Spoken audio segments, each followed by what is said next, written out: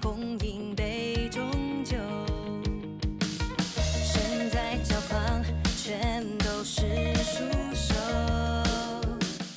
烟压过四周，谁盼我压轴？此时无声，屏息不可漏，东穿西放，人间才长寿。苦练世界才知，待这时候，结局先不剧透。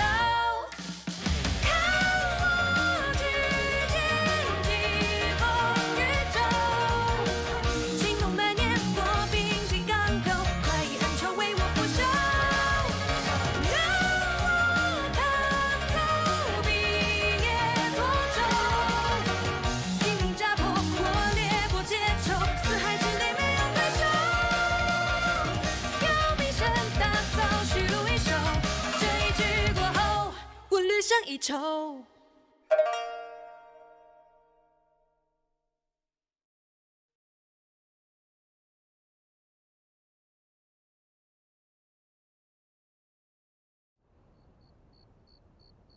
经过锦瑟和冉七一事，我没想到教坊众人还能齐心协力。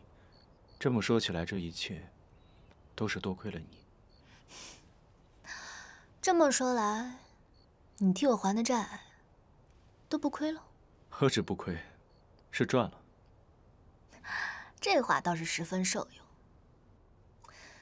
我记得中毒当日，在药室之内，陆郎君可是说，怕我死的原因是担心替我还的债都白费了。当时你不是意识不清吗？怎却将这些话记得如此清楚？我当然记得了，我还记得。 陆郎君当时对我嘘寒问暖、关怀备至，现在想来，都觉得感人肺腑呢。我无依无靠，无家无业，陆郎君的大恩大德，自觉无以为报。要不，我们换个报恩方式？姑娘所指的方式。 可是与我成亲，他怎么会知道的？哎呀，病入膏肓，口不择言了，别吓跑了这个纯情咖才是。成亲？什么成亲？飒飒姑娘不记得了，当日在药室之内，你亲口所说来右教坊的目的是与我成亲，不知道这当中有何深意呢？陆郎君也知道。 我当时思绪不清，难免有些胡言乱语。原来如此，我还以为飒飒姑娘真的对我情根深重，想以身相许。若我以身相许，你答应吗？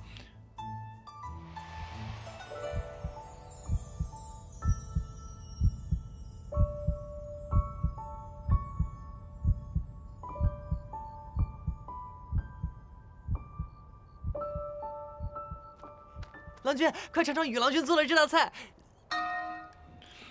对不起，我现在就消失。你们继续。哎呀，哎呀！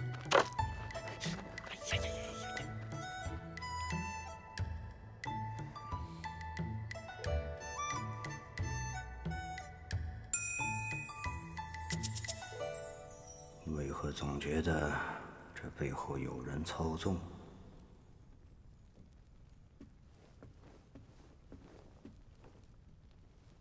老爷，那名被雨郎君救下的女子已有下落，就在城南的一处宅院里。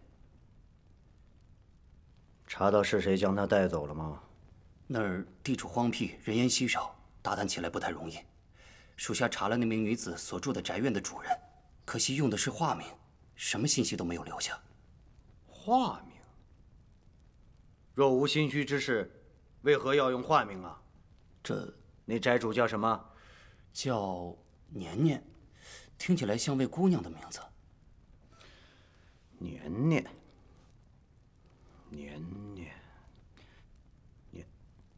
陆景年。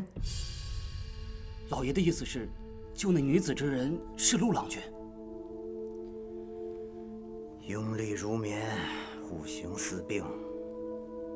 陆景年，你身旁莺燕环绕，我终究还是低估了你呀。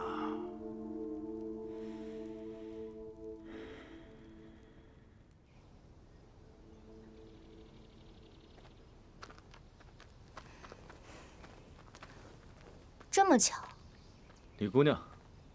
哦，最近遴选仪式让大家都辛苦了。陆某今日打算出去买一些礼物犒劳大家。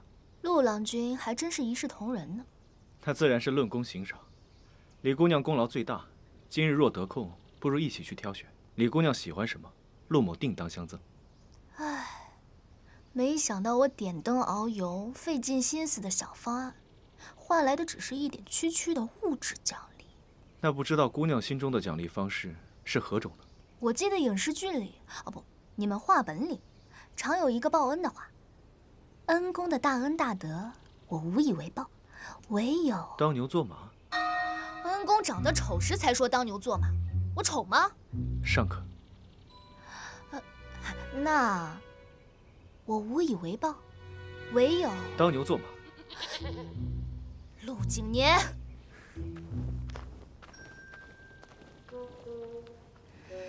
陆景年，你等着，上元节前，非要让你对我以身相许不可。等等我。哎呀，你跟我说，那个女的到底是谁？每天都吵，你有完没完？烦死了！你现在嫌我烦了是吧？你当初去我家求亲的时候，怎么不是这个态度呢？我看你就是不爱了。你要是这么说，我也没办法。那合理，或者我也像李如娘那样修复。怎么还 Q 到我了？合理就合理。原来夫妻吵架，除了内容十分相似，口吻也如出一辙。他们俩是谁啊？哦，这是咱们右教坊负责打扫的小厮和负责缝补浆洗的丫鬟。哎呀，他们这对夫妻俩以前也算得上是情投意合，一个非君不嫁，一个非亲不娶。没想到成亲几年，闹到这个地步。要不怎么说婚姻是爱情的坟墓呢？冷暖相知，喜悦共享。婚姻在于两个人怎么去经营，岂能一概而论呢？婚姻就是没有恋爱自在啊，还是暧昧期最舒服，束缚后退，快乐加倍。相爱的人总是希望时刻在一起啊，怎么会觉得不自在呢？为什么要让婚姻破坏纯洁的恋爱关系呢？有感觉就在一起，没感觉就分开，简简单单，痛痛快快。不以成亲为前提的爱情简直是荒谬，而且这种事情岂能用有感觉跟没感觉这样随意的字眼来形容呢？谁能真的只守一个人一辈子呢？飒飒，你算了，话不投机，不说也罢。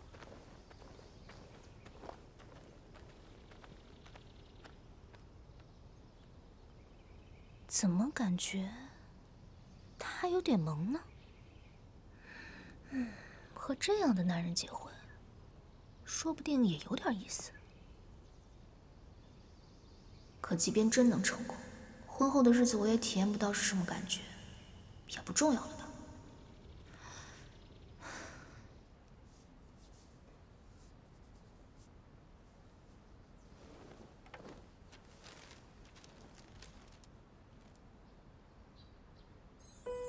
冷暖相知，喜悦共享。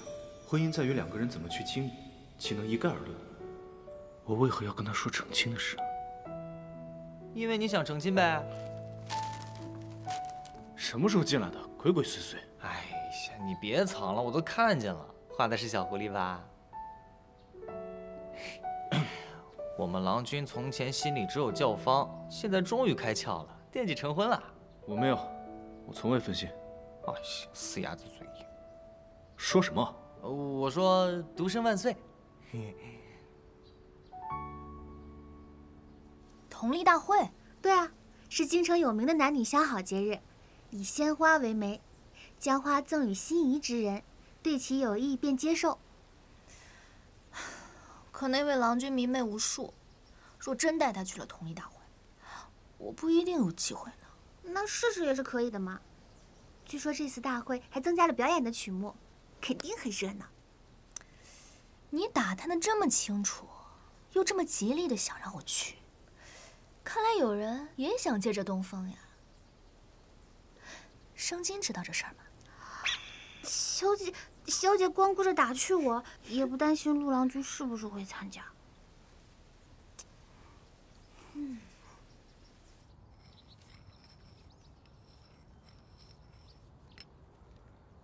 郎君，你这是要参加同俪大会还是纸鸢大赛啊？都不是，是告白。人间纵有万紫千红，唯独于尔情有独钟。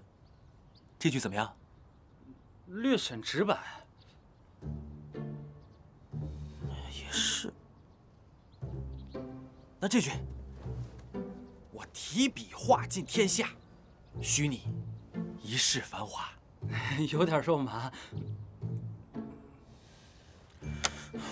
哎呀，早知道就找年年帮忙了。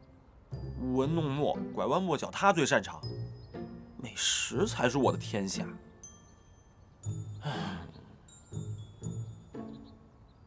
美食有了。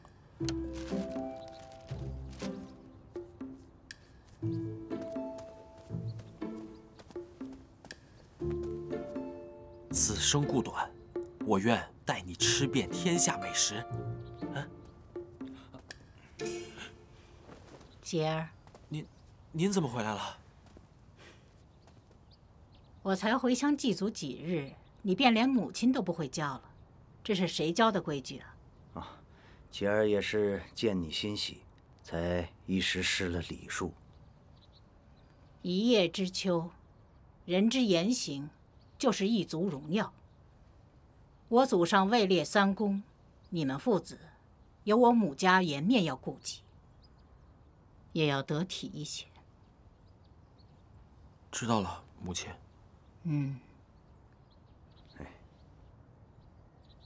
写吧。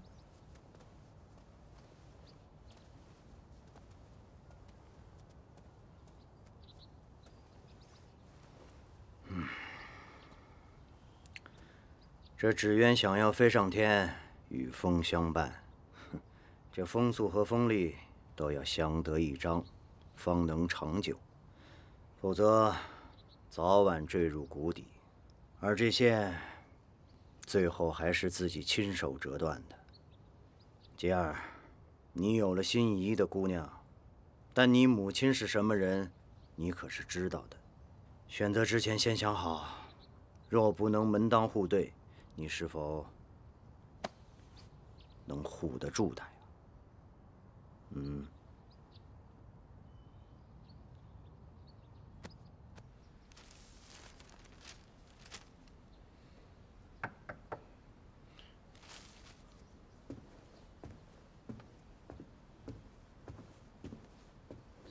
在忙吗？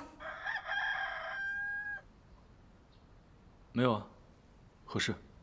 我听青秋说过几日是同俪大会，这段时间大家都忙着遴选，十分辛苦，不如组织大家去散散心。可上元将至，我不想让大家分心。磨刀不误砍柴工，放松是为了更好的前行。上次团建效果不是很好吗？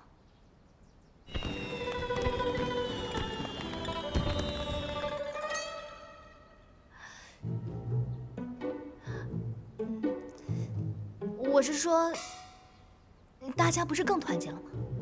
一次活动胜过百次说教。那好吧，让他们去吧。那你呢？我还要研习曲谱。哦，也好。你不在，我们玩的能更自在些。你们，你也要去啊？是啊，你这个掌舵人不在，那就只能我勉强代劳了。你可知道同俪大会是何种的聚会啊？知道啊，相亲的嘛。我可得好好打扮一番才是。万一有青年才俊倾慕我，工作爱情两不误，岂不美哉？我觉得你说的也有道理。磨刀确实不误砍柴工，我作为教坊的一份子，确实应该团结一致。同俪大会，我可以去。那就一言为定。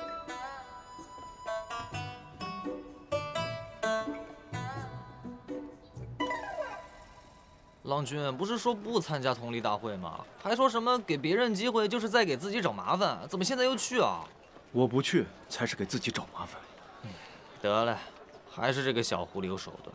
哎，能让咱们一言九鼎的陆郎君一日3变。去哪儿？布庄。布庄？你要做新衣法？没有这个必要吧？我听说青丘也去哦，盛装出席。你给我也做一件，我要那种深蓝色、金丝钩边、闪闪发光的那种。郎君，你给我做一件嘛。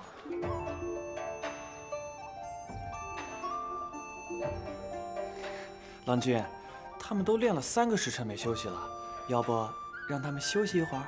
将琴未必都能补足，你也看到右教坊的实力了，不眠不休都赶不上。什么实力啊？那陆景年不就是单靠一张脸，才让李姑娘死心塌地的为他卖命？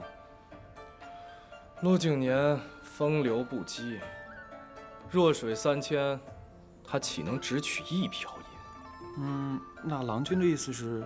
我听说，他们即将要去参加同俪大会，这样的机会，我们怎么能放过？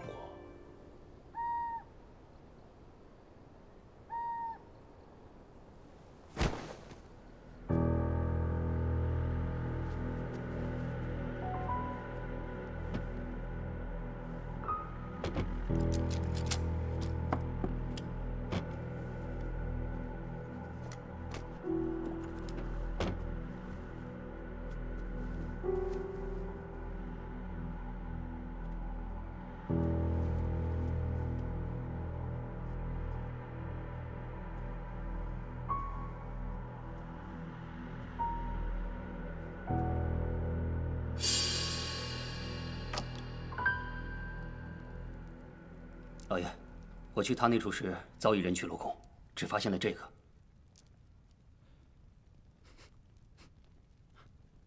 老爷，这吊坠可有什么异样？这是用碧函、金凤2香浸泡过的桃木片。传说在100年前，冀州荣县瘟疫横行，当时来了一位仙人，以100种草药调制出这碧函金凤2香，让家家户户将其注入在桃木片内，刻上自己的姓氏，做成贴身饰品，有避浊驱邪之功效。自那以后，这桃木片就成了那儿人人佩戴的饰品。荣县，那您应该很了解啊。那儿绝对不会有官户，这女子身份一定有问题。老爷，您是说她的户籍有问题？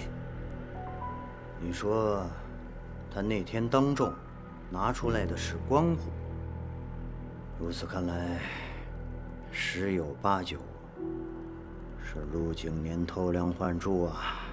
果真如此，那他还真是冥顽不化。几年前，他为了平民越人谏言被贬，时至今日，他难道不仅不思悔改，还变本加厉？这么说，苏郎君在他那处发现的信真是正确，右教坊里也可能还会有他的同乡。这些年，文君的妹妹遍寻不见，会不会是因那人也做了假户籍，混在官办教坊之中？右教坊里除了这女子的同乡，会不会还藏着文君的妹妹？这2日，陆景年动向如何？只是日常训练，不过好像他们要去参加一个同俪大会。好，找几个和陆景年关系密切的越人，重点试探，看看到底是谁来自冀州。是，去吧。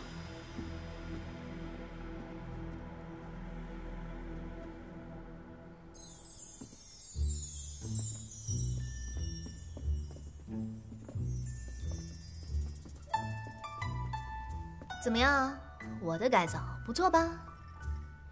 简直是判若两人。若不是对原乡十分熟悉，怕是难以认出来。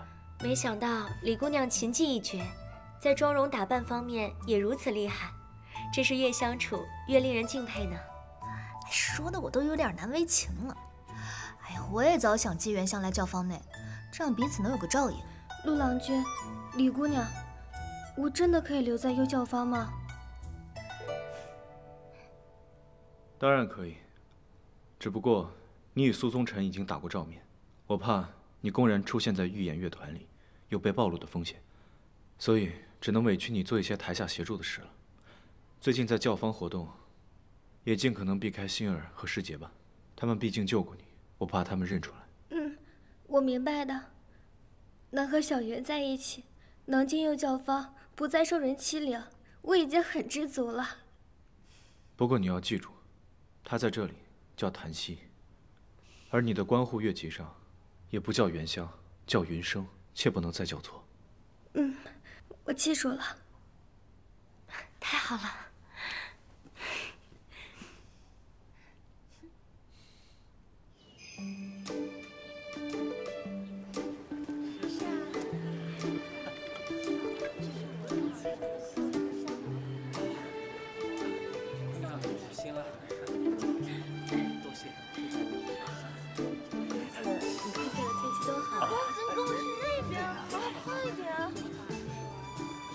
姑娘，秋风知丝苦，岁前柳条青，丝丝入我心，尽展黄金缕。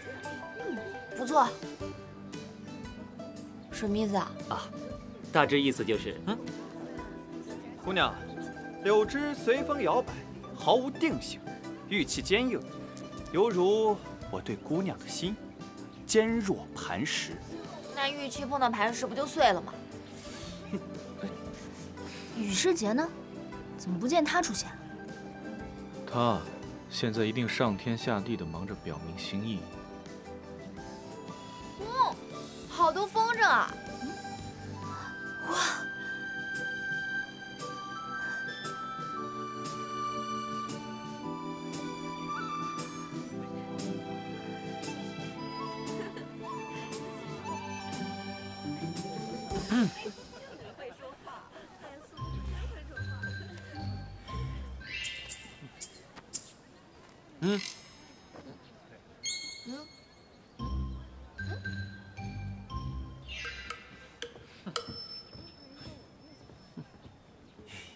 怎么样，喜欢这些风筝吗？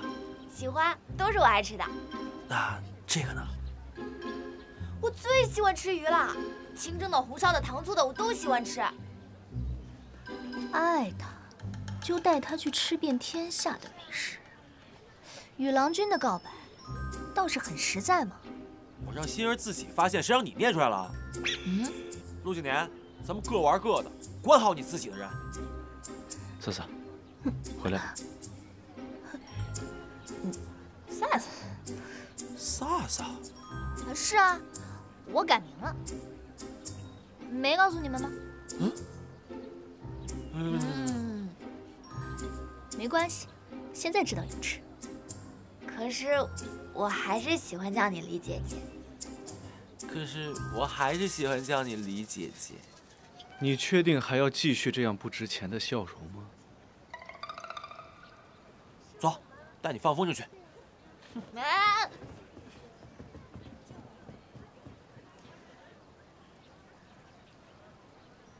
宇师杰真的挺浪漫的嘛。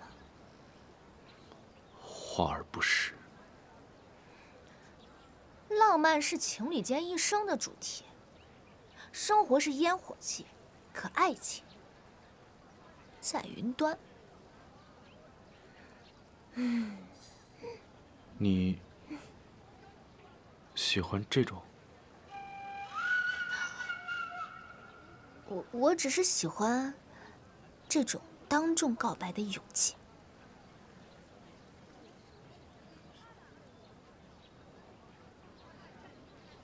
情之所钟，又何须宣告世人？两人心意互通不就好了吗？指望他主动表白，希望不大，还得再想想办法才行。你看，飞好高啊！马上就飞到云上去了。哎，快！什么呀？我来。哎，菲菲，你再收一收，收一收。我不敢。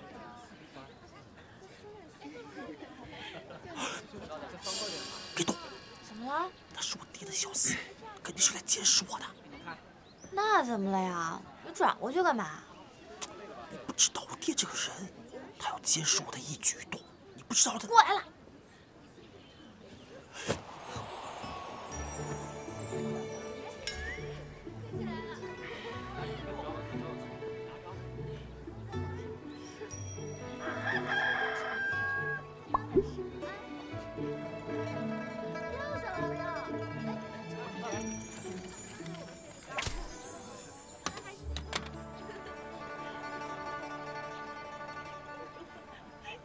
听说姑娘情意了得，不知是否有幸能够合奏一曲啊？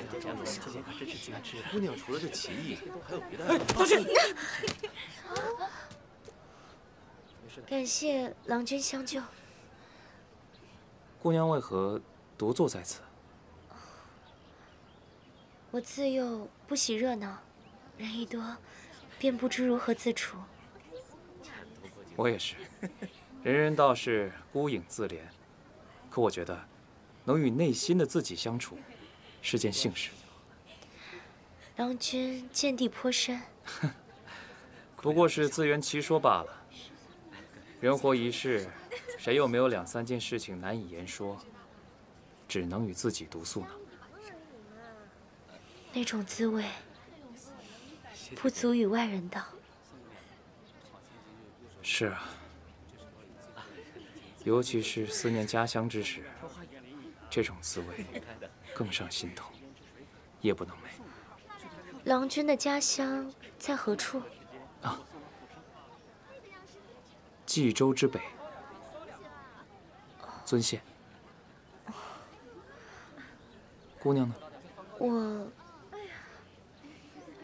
浔阳。浔阳，好地方啊！我游历之时，曾到过浔阳几日，那青云河水，甚是清冽。是啊。好了，我也该回去了。希望日后能够有幸，得与姑娘再续。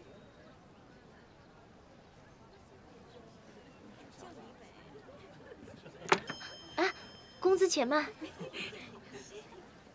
姑娘改日可以教一下琴技啊。这是……姑娘莫要误会，这不是其他姑娘送的，是我姑母，她在冀州荣县。她说这个保平安，很神的，让我贴身佩戴。这金凤香也有安眠的功效，若公子夜不成寐之时，也可把它放在枕边。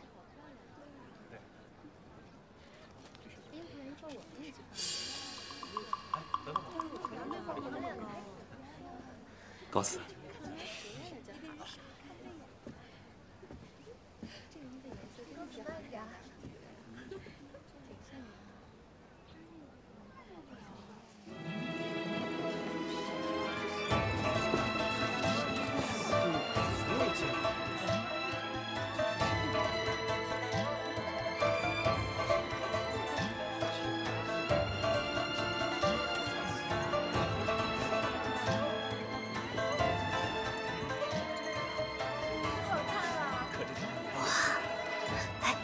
没想到在同一大会上竟卧虎藏龙。是啊，这样的舞姿，我在上元节的御前表演上都从未见过呢。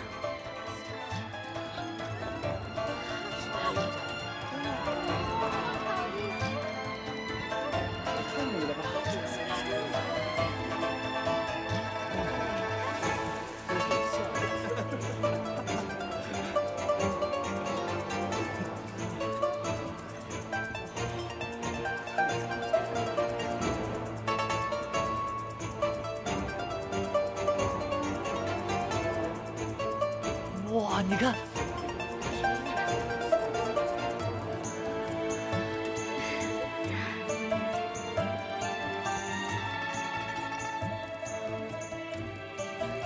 你这花哪来的？好漂亮啊！这是宇师杰送我的。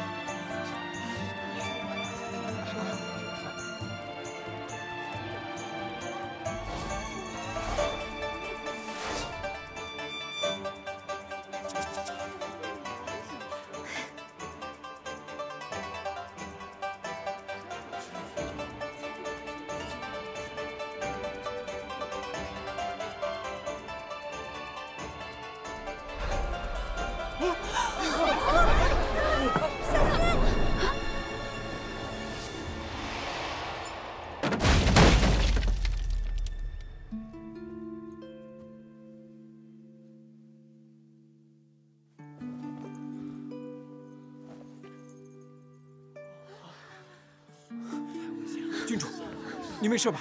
郡主，这画面怎么有点眼熟啊？没事就好。走吧。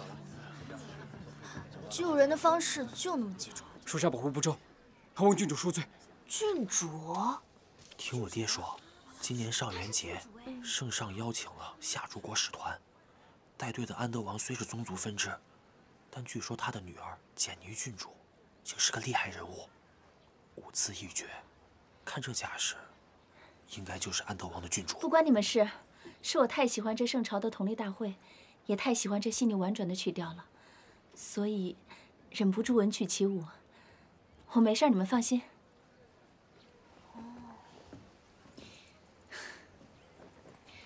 方才幸得郎君出手相救，不胜感激。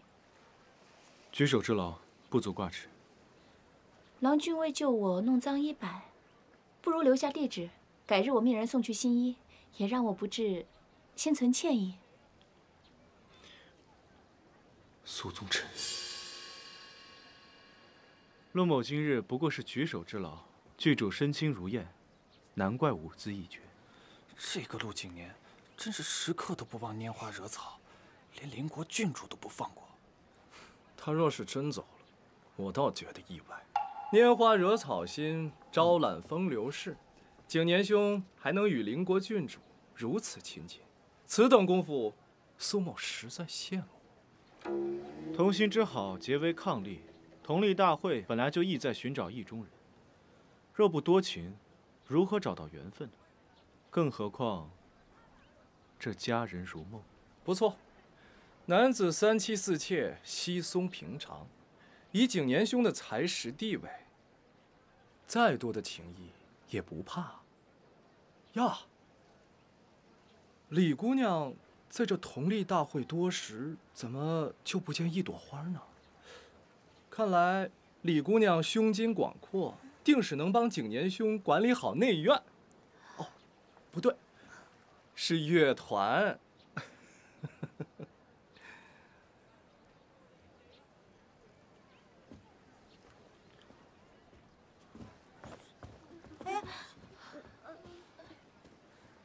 见过郡主，我时间不早了，我们先回去吧。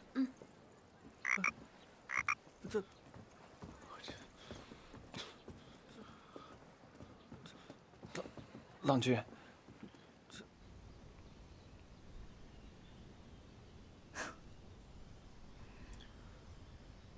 你知道我方才那么做是有原因的，对吧？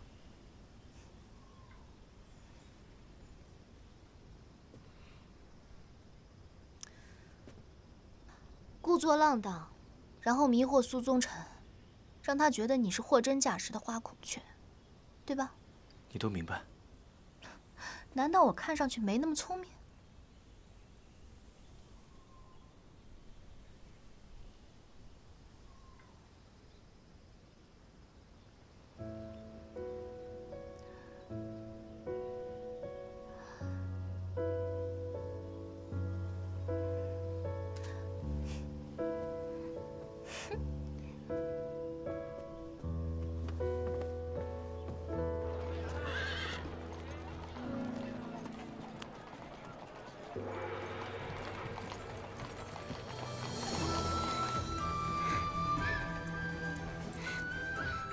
郡主，你今天可吓死我了！你出门前不是答应了王爷一定低调吗？是我太兴奋了。你也知道，受母妃影响，我从小就喜欢这圣朝曲乐。第一次置身其中，难免兴奋。而且你也听到了，那同俪大会上的曲乐实在是太精妙了。那郡主也要好好保护自己才是。好。对了，我让你问的事情，可还问到了？那人名叫陆景年，是右教坊副使，才貌俱佳，也是上京赫赫有名的人物。只不过是花名。花名？你的意思是，他为人风流？别人是这么说的。他表面虽有浪荡，可今日救我时，手臂保持着恰好的分寸。若他真的风流成性，又岂会有那般谦雅之举？那郡主的意思是？我还没确定，我只是觉得他不像表面那般。我对上京啊，可是越来越好奇了。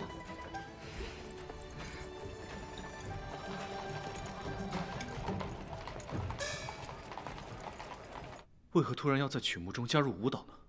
据说是近日贵妃沉迷于武艺，受人恩宠，特此决定让参与上元节的所有教坊在曲目中加入舞蹈。在下只负责传话，其余的就不知晓了。有劳。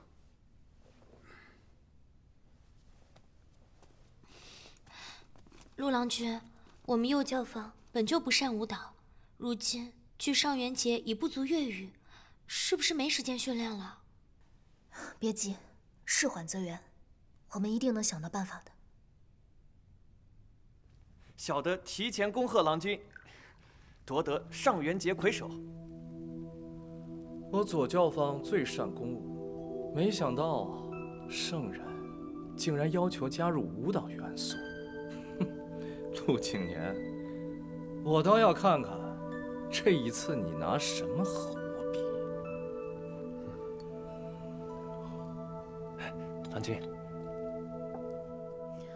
小姐，你为了做这个计划一晚上都没睡，不回去歇息一下吧？上元曲目突然变动，我怎么睡得着啊？我得赶紧去找陆景年商量解决方案才行。哎，冉启，你见到陆郎君了没有？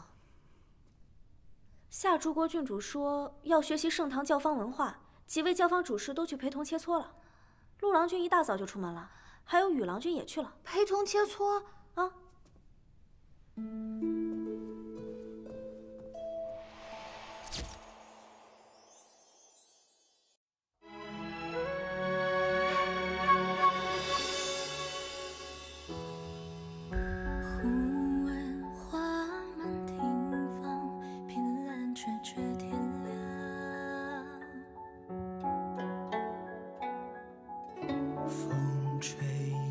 是真相，最恼人是残梦难忘。